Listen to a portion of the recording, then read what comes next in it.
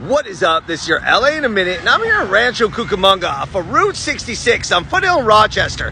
It's a normal intersection with 4 shopping centers, but it could have been one of the biggest theme parks in the world if a former Disney exec had its way. And in fact, it would have been the largest Bible-based theme park in the world called Bible Storyland. What? Let's get into it. Developed in 1960, Bible Storyland was supposed to be a $15 million amusement park dedicated exclusively to dramatizing biblical lore.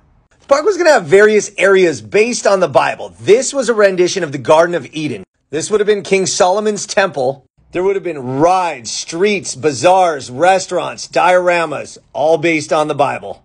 The plan was for Bible Storyland to become a major attraction in the LA area. It was going to complement Disneyland, and like Disneyland, was supposed to be a must for tourists all over the world. Now, Rancho Cucamonga was simply known as Cucamonga at the time. It was unincorporated and was mostly vineyards.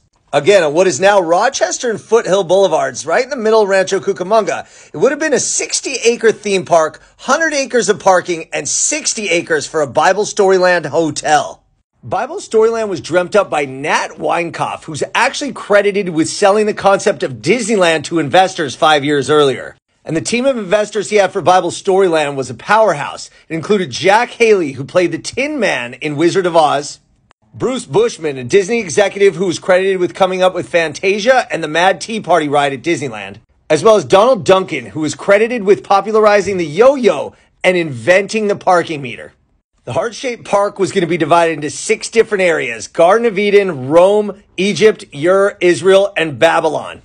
But within 2 months of the announcement, 35 local churches banded together and opposed the development.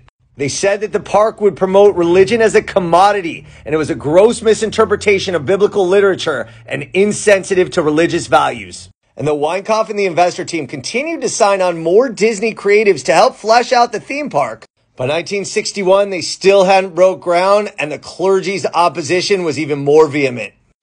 By 1962, the project was an afterthought, and the only thing remaining were the images of what could have been. So today, this intersection is part of Route 66, but if that Disney exec would have had his way all these years ago, it would have been the biggest Bible-based theme park in the history of the world, Bible Storyland. All right, LA, it's been a minute.